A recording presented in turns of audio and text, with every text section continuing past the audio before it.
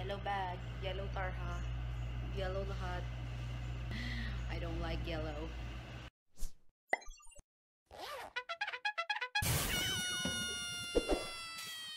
Good morning! Actually, it's good afternoon na pala. Lalabas ako ngayon, bibili ako ng something. Then, bibili rin ako ng food ko. And then, since dadaan ako sa work niya, lulutuin ko yung quail na binigay niya sa akin. Meron siyang quail na binigay sa akin na never pa ako nakapagluto. Ito siya. And then, sabi niya gusto niya daw kumain. So, lulutuan ko siya. Sabi ko sa kanya, instructionan niya ako ng mabuti kung ayaw niyang kumain ng hilaw na quail. Gagawin ko yan. First time ko magluluto ng quail and fingers crossed. Magsaing muna ako kasi gagawan ko, lalagyan ko ng kanin yung kanyang baon. Dinner niya. So, guys, I was free. Natakot ako kasi ibo-boil ko yung quail kasi naka-defrost talaga siya and I don't have time na 1 hour na lang lalabas na kami. Natakot ako sa itsura ng quail. May paa siya. Oh, may paa talaga siya. I am a brave girl, but hindi ako ganun ka-brave nung nakita ko yung quail na yun. I'll show you. Because I'm scared na baka mabuhay siya. Kahit patay na siya. So, oh my god! It looked like a fetus. This is just scary. Oh my god, look at it. Can you see that? Are you kidding me? Mukha siyang palaka. Look at that, guys. Hindi kaya siya mabuhay. Well, wait, ano-ano na yung imagination ko. That's just how it goes. We'll just wait for it. And then, yun lang. I have something more para kay Yamya. Mayroon ako pinrepare. Kasi gusto ko siya i-surprise. Meron akong ibang bibigay sa kanya. Kasi ang dami-dami niyang, tapos niya rin ako sinusurprise eh. So, ganun kami dalawa. Nagsusurprisean kami. Alam naman namin na may surprise ang isa't isa. But anyways. Hey guys!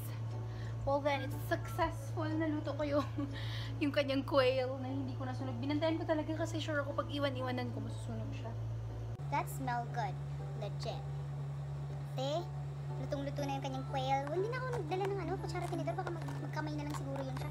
Kaya niya ng sarili niya. Matanda na siya. Alam niya ng tama at mali. Tapos syempre hindi dyan nagtatapos ang lahat. Binaunan ko din siya nito. Ewan ko, if you're following me on Instagram and in Snapchat, napakita ko to. Also sa Facebook din na post ko. Sabi ko #weirdnuts. Hindi ko alam anong name ng nuts na to, guys. Galing to ng Baguio. Bigay ng kakilala ko na umuwi ng Pinas. Tapos ito yung pasalubong niya. Then maraming ganito si Pearl, yung roommate ko. Then gusto niya to. So, binilhan ko siya ng isang timba. Punta ko doon kasi binilhan ko siya nito. Kasi, I remembered before guys, nung bago-bago pa kami. Paborito niya tong sweets na to. And then, I stopped giving him this kasi hindi na ako masyado pumupunta doon sa my work niya. And then, oh, this is just so gorgeous. Yes, I'll show you this one. This is Al-Mamlaka Sweets. And then, I bought him 3 kasi I love you ang tag.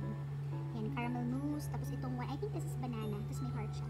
And this one is pistachio. Paborito niyan. Actually, lahat ng flavor doon, nabili ko na para sa kanya. Nabigyan ko na siya. And then, may isang flavor nito. Never ko pang natikman. Siya lang ang nagsabi na masarap. Ewan ko kung totoo na masarap to. Sabi niya masarap, well then okay. Never pa ako nakatikim ng isang flavor dito. Bahala na hindi ko matikman. Basta si Yum Yum meron na. Before ko makalimutan ng lahat, pagkatapos ng lahat-lahat na yun, ipapack ko na siya. Siyempre, hindi mawawala. Ang mahiwagang letter namin dalawa. Gala lang, ganun lang. Meron talagang something na letter. It's just, dadating na rin yung sundo namin, lalabas na kami. So yeah, that is pretty much everything sa Friday na to. I just got home. I did my grocery shopping. It's not really shopping. Bumili lang ako ng mga bagay na kailangan ko to survive this month. Ayan, hindi ko alam kung kailangan ko ba talaga ito, pero bumili ako ng popcorn. And then bumili ako ng ano to, wrap. Sandwich wrap instead na yung bread yung bilihin ko. Diba para maiba naman, so that I can make this things. This one guys, I don't know if you know this. I eat fresh laban, and then kinakain ko lang siya ng diretsyo. Ayan, this one. This is Caesar juice, tapos tatlo na siya, $12.95 lang. And the flavors are apple juice, guava, tapos mango. And then I got curly fries, kasi gusto ko lang. And then green bell pepper, and then ano to, chicken pies, kasi mahilig ko sa pies. Good morning! 3 days na lang dadating yung aming bagong flatmate, may bagong nurse na dadating. And I'm eating. Because I'm freaking hungry. Kasi last meal ko is kahapon pa, ng alas 3 ng hapon. That was a meal. With 2 spoons of rice. But I ate last night. Kalahati ng apple. So pag Pagkagising ko kanina umaga, I was freaking hungry. I wanna eat something. Gusto ko kumain ng isang Mickey Mouse. I'll eat that mouse now.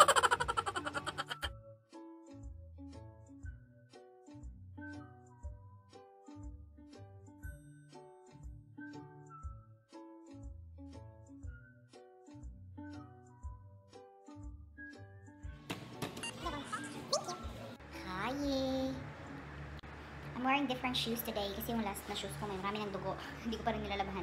But it's still yellow. But it's different. Mag-exercise ako mamaya. Kasi 2 days akong wala ng exercise. So sad. Yellow shoes with green medyas. Seriously.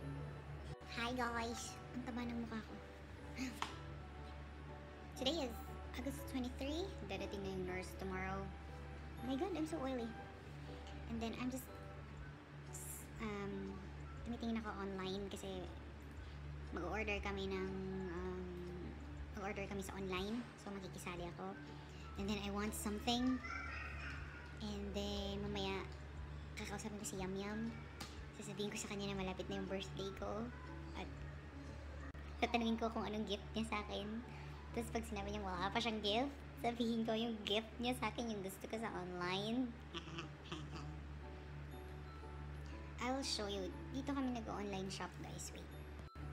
Yan. Meron kasi internet yung aking computer dito sa clinic ko. So we'll change it into English. And then syempre dito tayo mapapadpad sa area na to. Ganyan. Mukhang galo. See, I will show you. Ito yung gusto kong bilihin na i-ano ko si Yum Yum mamaya. Pagkagising niya sabihin ko, Yum, anong gift mo sa akin? Diba? Look at this. The oval makeup brush set. Ito siya, lahat siya.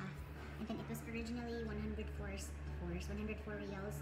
Naging 60 reals na lang siya. So, yes. And marami pa akong in-order actually. Pero, yun. Pagkagising niya, lambingin ko siya agad. Tapos, magpapabili ako ng makeup brush ko. Actually guys, alam niyo si Yum Yum. For example, magtatampuyan ako. Wala lang, tampo-tampuhan, kunwaring tampo. Tapos kasi sa trabaho ata, o sa trabaho. Tapos magtatampo ako kunwari, tapos sasabihin ko, ayoko, huwag ka magtrabaho, sasabihin ko ganun. Tapos, sasabihin niya ako, paano na lang yung pambili ng lipstick mo, ng makeup mo, gaganon siya sa akin. Tapos, sige, magtrabaho ka na, sabi ko din. Tapos, sinasabi niya yan, naiingit yan pag alam mo may mga collaboration ako. Sasabihin niya, pag halimbawa tatawag siya, tapos hindi ko masasagot yung tawag niya. Sabi niya, ay naku, nagbibideo ka na naman, nagkukulab-kulab ka na naman, gano'n siya. Tapos sabi ko, ingit ka lang, gagawin ko siya. Ako din, sabi niya, mag-makeup din ako siya. Tapos sabi ko, makeup mo ako? Sabi ko sa kanya, upo. Hi. I'm so happy. Very happy right now. Aray ko.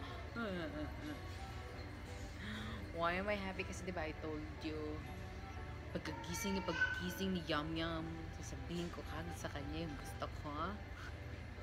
Yun nga, tagumpay ang plano. Ha. Siyempre pagkadating ko, tuturuan ko kayo. Kailangan nyo mag-puppy dog eyes. Ganun kayo. Una, ano nyo, i-apat nyo yun, yung Pokemon na yun, di ba? Pagkatapos nun, pag nakuha nyo na yung Pokemon, nag-puppy dog eyes na kayo, diba? Ano na kayo, i-hugs nyo na ngayon yung Pokeball para mapasok na yung Pokemon na Pokeball. Tapos, makakamit mo na ang tagumpay. I hope that was very helpful, but ayun, sinabihan ko siya na, Yum Yum, diba birthday ko na Yum Yum? Opo, sabi niya, hindi niya alam yung gusto ko ng makeup brush, Yum Yum. Sige, sabi niya, ha, wala lang naman kapagod-pagod. I'm really spoiled. My God. Natag ako ni Sis Mia doon sa kanyang yung Tagalog tongue twister. Mamayang gabi agad ako mag-film because I'm not sure kung makakapag-film pa ako tomorrow kasi dadating na si new nurse. And then nakakaya naman na mag-film ako doon. Diba? Hindi niya pa alam yung tungkol sa sarili ko kapag wala niya kung may sakit sa utak. Kaya mag-film ako mamayang gabi. Siguro idadamay ko si Pearl. Kailangan mapuyat ni Pearl para sa tagumpay ng YouTube ko. Damay-damay na ito. Yes. Good morning! Hi! Today is August 25 and dumating yung bagong nurse. natulog na siya, and then mayang hapon kasama ko na siya, i-orient ko na siya dito sa area ko. She's very nice. She's just nice, and she's super mahinhin. Opposite. We're definitely opposite. Ako maingay, siya mahinhin. As in, tumatawa lang siya. But let's see. Sabi ko nga sa kanya, ano siya, petite siya na babae. Tapos tinakot ko, sabi ko, ganyan yung katawan ko nung kararating ko pa lang dito. Talagang takot na takot siya, di ba? Laki-laki ko ngayon, di ba? Parang, ewan ko, hindi awat ng 50 kilo yun. Ang liit niya eh. But I just finished everything right now. And ewan ko kung kailan ako ulit makakapag-video, guys. Kasi, di ba nga, pagdating, Sheila is her name, by the way. Sheila is going to be may kasama here in Pedya, and also going to be my new roommate, me, Sheila, and Pearl. Nadidistract talaga ako yung Mickey Mouse hanggang ngayon. But anyways, I still don't know kung kailan ako makakapag quick update ulit, because I have to really teach her some things, yung routine dito, and then some stuff. Actually, galing na siya ng, nagtrabaho na siya ng ibang, nagdamam ata siya, or Jeddah, something. Today is Thursday. Ewan ko kung lalabas kami mamaya kasi bibili ng food niya kasi wala pa siyang food. But I don't know. Not sure. So, I'm not feeling well, guys. 3 days na I'm having back pain and I cannot freaking stand up. Pagkagising ko, pagtatayo ako, it will take me like literally like 3 minutes before ako makaalis sa bed. Kasi lahat pa ng position gagawin ko. Like, iikot pa ako. Tapos, lahat ng vowels, nasasabi ko like, sobrang sakit nung likod ko, lahat ng vowels nasasabi ko. Pag nalaman, paano mo malaman pag in pain yung isang tao pag nabanggit niya lahat ng vowels? Sobrang painful, diba? Kasi diba pag ano lang, ganun, lang yun, diba? So, hindi lang masyado. Pero yung sa case ko, lahat ng vowels talaga nabanggit ko. So, it was really painful kanina. Uminom ako ng, ng analgesic na malakas. Yung ginagamit nila na pain reliever pag nagpapabunot ng ipin. Masakit pa rin siya ngayon, but it's tolerable. Hindi gaya kanina. It was really painful. I don't know what happened. Siguro dahil 3 days akong natulog na naka-curve lang ako, pa-curve. As in, nag-curve lang ako ganyan, parang yung baby sa tiyan. Ginawa ko yun kasi I really felt comfortable sa ganung posisyon. But I know, nasasakit yung likod ko after that position. So, 3 days akong ganon. Second day na ganun yung position ko, sabi ko hindi naman sumakit, ganun pa rin. Well then, unfortunately, after 3 days, sumakit na siya. And napatuloy na yung pain ng 4 days until now. It's very painful kaninang umaga. So, hindi naman na UTI ako kasi I don't have any pain upon urination. But, I don't know. Sana mawala na to. Muntik na kita ma-video. Nagbibihis ka pala. Sige. Nakabra lang siya. Pakita ko. Ay, sorry! I'm sick! Yung aking back pain ng 4 days. It's not good. Nagpa-check up ako. Unfortunately, nag-ano ko, urine analysis ako. Unfortunately, meron akong 10 to 12 na pus cells. The normal is 1 to 2, 10 to 12 ako. Sabi ko, UTI ba yun? Hindi naman daw UTI. Oo. Punta ako sa labas, bibili ako ng gamot ko. Oh, may problem ako. Kailangan ko bumili ng gamot para sa sakit ko. Pero 15 reals na lang yung pera ko. Mabuhay kaya ako? Hiram ako ng pera. Ang hirap wala kasi sa budget ko na magkasakit ako. It's so bad.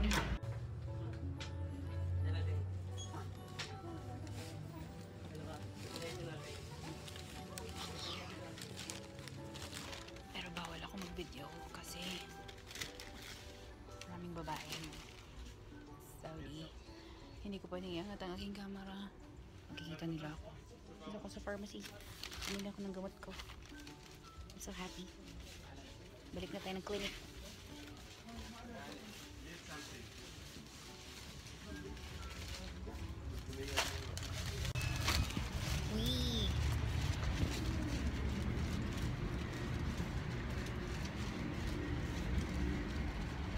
I'm going home.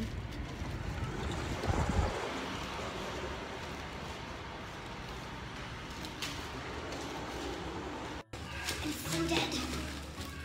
Akit na tayo.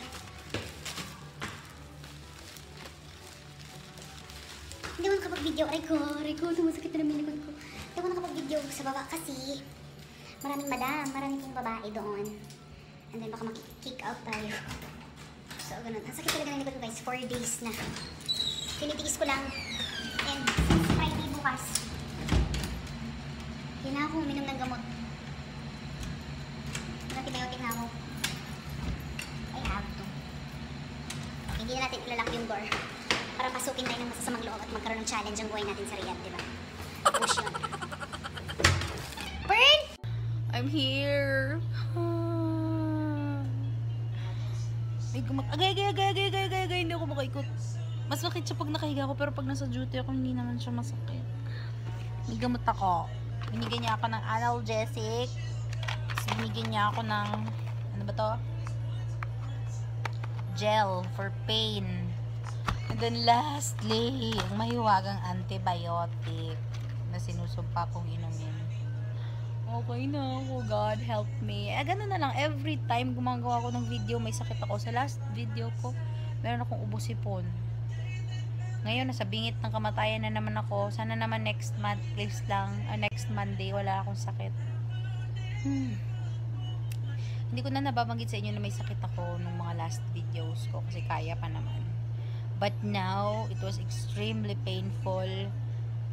Kailangan ng kargahin ako ng forklift bago ako makabangon sa bed. Again, I will eat my dinner na and magte-take na ako ng lahat ng gamot na dapat kong i-take para matapos na itong pain ko. That's all. Babangon pa ako. 10 minutes akong babangon. Bye-bye!